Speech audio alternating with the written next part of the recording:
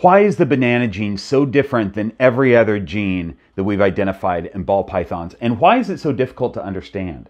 It's not really that difficult to understand. We are going to go back to the closet door board today, though, and talk about it as simply and as completely as I know how to do. I'm going to use visuals again, you guys.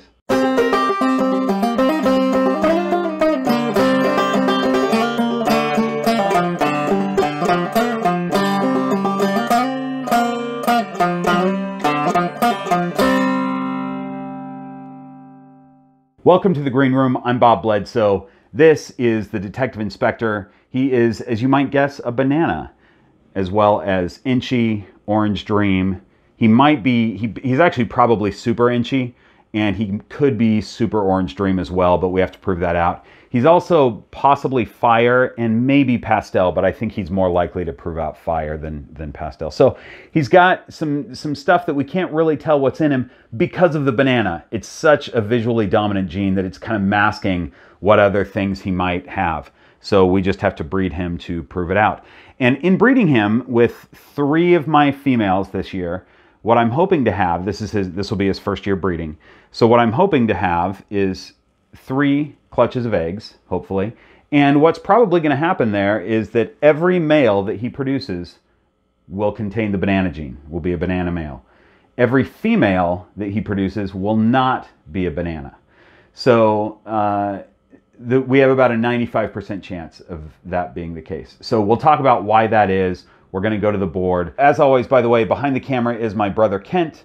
Kent, you want to say hi? I don't like the name banana for a snake because it makes people think, oh, it's just named after a fruit. It can't hurt you. It's a terrible name. You know what's a good name? It's Coral Glow. You told me one time that Coral Glow and banana are the same snake, just different name. Well, you know what? A coral snake is highly venomous. So a Coral Glow is a coral snake, but glowing with venom. Stay away. That's a good name for a snake. Banana. You know what? You could die from a banana too. You could choke on it. It could be not ripe. All sorts of ways. I mean, thanks as always, Kent, for your input. Really, really valuable. All right, I'm going to put the Detective Inspector back. He's cruising around. He's going to be a beard snake for a minute. I'm going to put him back in his enclosure, and then we are going to get... Oh, now he's definitely on my mic. Sometimes snakes will do this. They'll wrap around and they'll start squeezing, and they're not trying to kill you. But what they're doing is they get stuck on your neck, and you know, they touch your skin and they get stuck on your neck, and it's like a Chinese finger trap, and they just squeeze harder and harder. I talked about it in another video, but this is a great example of it. They're not trying to give you a hug, and they're not trying to kill you or anything. They're just trying to move. And if they can't move, they'll try harder by doing the same thing. So anyway, little behavior bit in this video.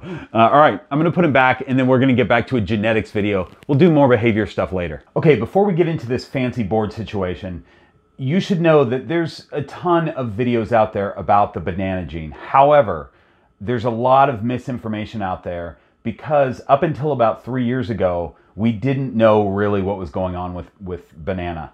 And so any video that talks about the theories of how banana works that's 3 years old or older is just guessing. Any video that you see that's, you know, more current than that has good information usually.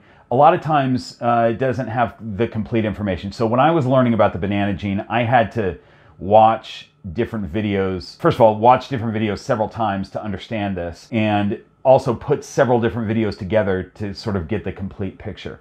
So what I'm going to try to do here with this is explain to you how this works, and it's actually very simple.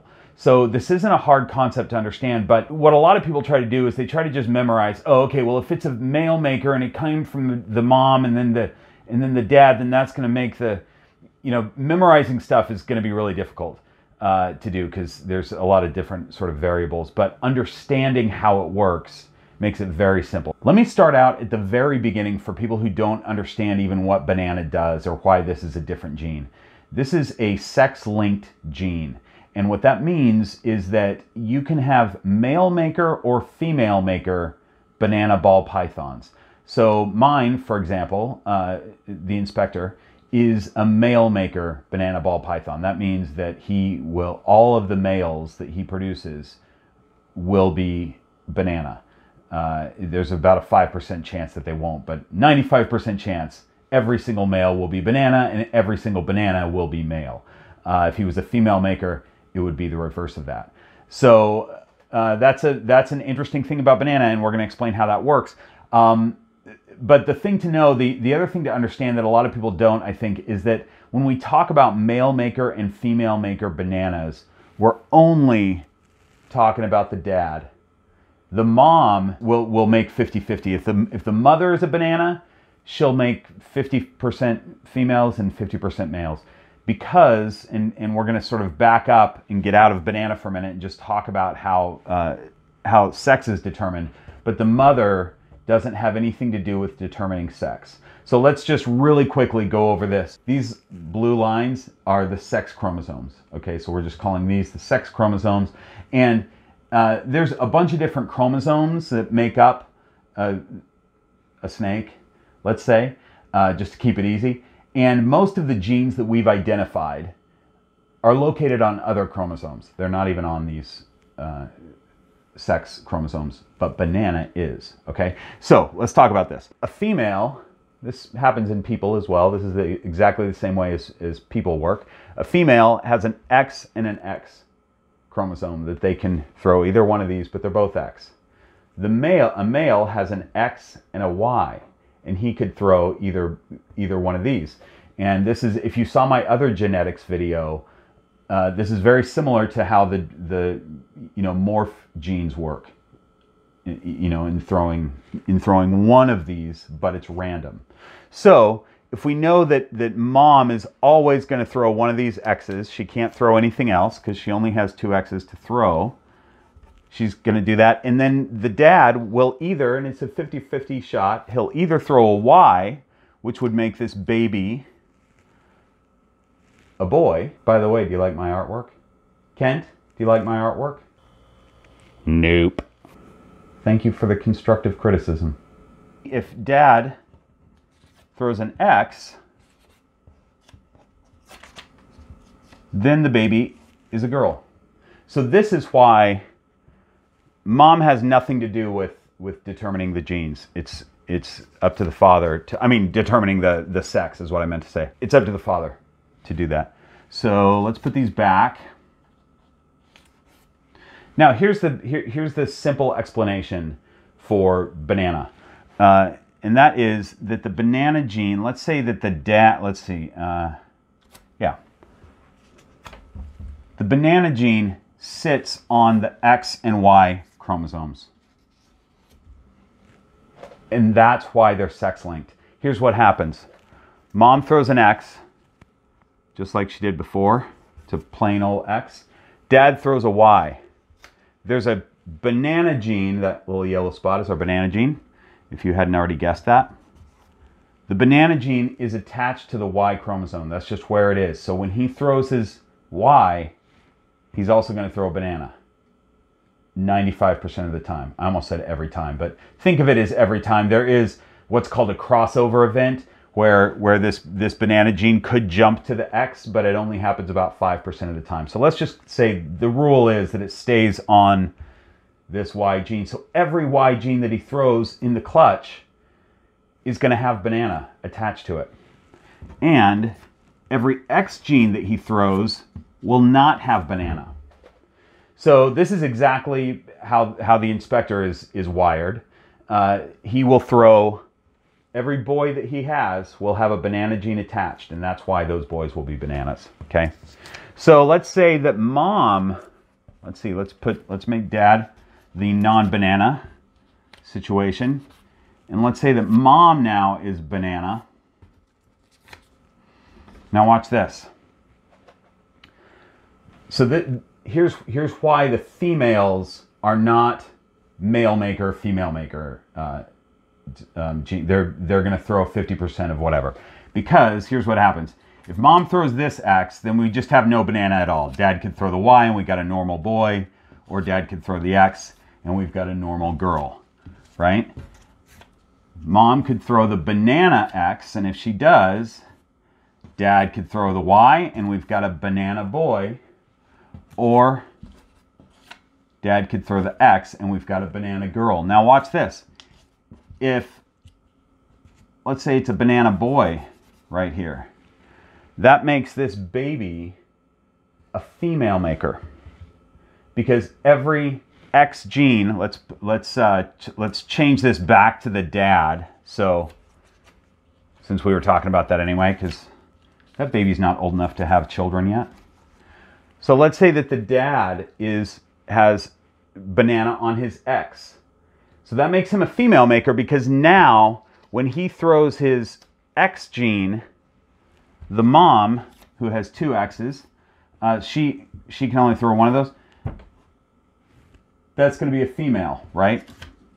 If he throws his Y, then that's not where the banana is located. So do you understand that? This is why, depending on which chromosome this banana gene is located, whether it's on the X for a female maker or the Y for a male maker in the father, that's how that is determined. Now, somebody, just as I was figuring out sort of how I was going to explain this, about an hour ago, I went onto Facebook and somebody asked a question. They said, what if the mother and father are both bananas? What genders are they gonna throw a banana to? And I quickly responded to it and just said, you'll get males and females. And then I left. And then I realized that wasn't a very good explanation, because it's true, you will get both males and females, but there's a better explanation for it. And so I'll say that here, and we'll figure this out. Hey everybody, Future Bob here. I'm just editing the current video that you're watching for Past Bob. If you're getting value out of this video, do me a favor and just take 1 second to click the like button. That really helps YouTube's algorithm to push this video out to more people. And this is a genetics video, so let's be honest, it's going to need all the help it can get. If this were a video on snake farts, we wouldn't need to have this conversation. So we got mom and dad are bananas. There's also super banana, which could happen. Banana is an incomplete dominant gene. I should have mentioned that at the beginning, but whatever. You could have super bananas too. But right now we're just saying that mom is a single gene banana and dad is a single gene banana. Let's make him a male maker, just for this, since we were talking about that before. Okay, so here we go. Here's the more complete explanation. It's that every boy is going to be either a banana or a super banana. Okay, always. 100% of the boys will be bananas, barring a crossover event. We're going to put the dad's girl gene here, the X, because he's the one that determines the gender. So the gender has been determined. It's going to be a girl. 50% of the girls will be bananas in this case. Okay? Because the father is the one who determines the gene. So there's no banana in his gene, and there is banana in half of the mom's genes. So 50% of the girls will be bananas, 50% will be normal, 100% of the boys will be bananas, and out of those banana boys, 50% will be super banana. So that's the more complete explanation of the question that was on Facebook about an hour ago. Let's take a look at super banana. Mom's a super banana, dad's a female maker. Mom gives one of these genes, it doesn't matter which one, she's always going to give a banana gene. Dad gives a Y, you got a banana. Dad gives an X, you've got a super banana. So, and that's going to happen the exact same way with the other one. So you're only going to get bananas and super bananas in that case. And the only super bananas are going to be female. And the only single gene bananas are going to be male. You can almost sex your ball pythons this way if you're not good at popping or probing. However, there is that crossover event. And basically, what that means, a crossover event, and I don't understand it well enough to probably explain it properly, but think about it this way. As all this stuff is happening, cells are dividing or doing whatever they do. I'm not a geneticist, you guys. this little yellow square comes off and crosses over and lands on the Y. And then all of a sudden, just in this sperm right here, this one, it becomes this. And now that one baby is a male maker, ends up being a male banana. So that I've heard 5% and I've heard 6% of the time. Some breeders are saying that their experience is like 10% or something like that.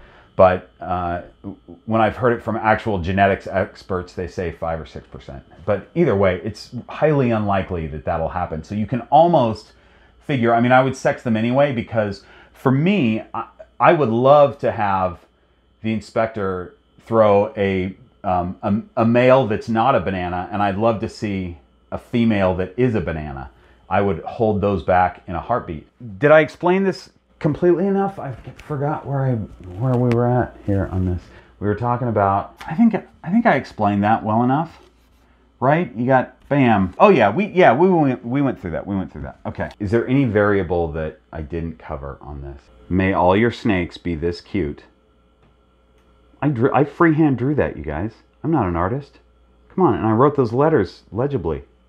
I'm pretty proud of myself there. All right, you guys, I hope that was helpful for those of you who stuck with it. I know that genetics videos are not the most popular ones, and I definitely didn't do this one to get a ton of hits. I did it to help people who are genuinely interested in trying to sort this out, and I hope that that helped. Kent, would you like to do a sign off for us? I wasn't listening, but I just read on Google that bananas, the fruit, kill the same amount of people per year as ball pythons. So I don't know if people aren't peeling them correctly or what, but be careful out there, you guys, with your produce. Thanks, Kent. That was very professional of you. Thanks for watching, and if you enjoyed the video, take 2 seconds and hit the like button. Don't forget to hit the subscribe button if you'd like to subscribe, notification bell. Really appreciate that. We're still in the early stages of this channel, and I've been getting a lot of really positive feedback, which I super appreciate. It's nice when you don't have a million subscribers yet, and there's not a lot going on in the channel. It's really nice to hear from people in the comment section and the DMs and things like that, that they're enjoying the channel. So thank you so much for the support. I love the early supporters. It's really, really nice. See you next time.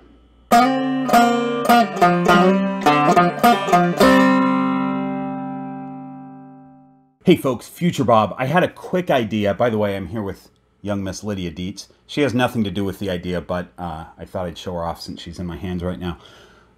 I just finished editing the video and I was just about to post it, but I had an idea as sort of an Easter egg for those who watch to the very end, and for actually the first person who watches till the very end. Because what I'd like to do for that one person is gift you the original artwork of the baby snake from this video. Now, when I say original artwork, I mean that I freehand drew it, but I got the design off of the internet because I don't know how to draw. So anyway, here's how this will work. As long as there's no other comment asking for this, put a comment down below of how compelling the video was that you watched till the very end, and then just put, I want the snake art. And then DM me your address. You can email me at greenroompythons@gmail.com, or you can go to my Instagram, green_room_pythons, and DM me that way.